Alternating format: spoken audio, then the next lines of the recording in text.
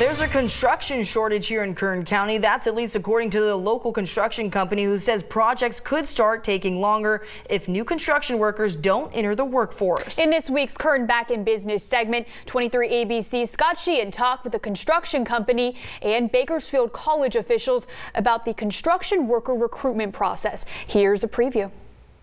Right now, we have a shortage. It's already happened.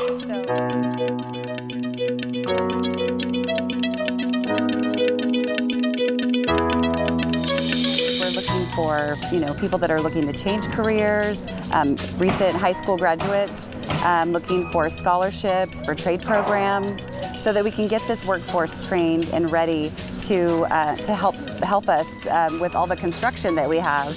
Right now, we have a shortage. It's already happened. So a project that would take, typically 6 months, maybe take a year and a half. We need workers so that we could, get these projects completed and fulfill the needs in our community. We partnered up with the Job Fest team, and we're going to be providing the resources that we provide here on campus, which is the classes that relate to the construction industry. So we offer welding certificates. We also have an HVAC program. We have the construction management program. We have industrial drawing, architecture drawing as well. So these are all programs that are related to the construction industry, and we want to let students know, or individuals know, that they can get their training and their education here at Bakersfield College to get into those fields. They can just simply email me or come on in.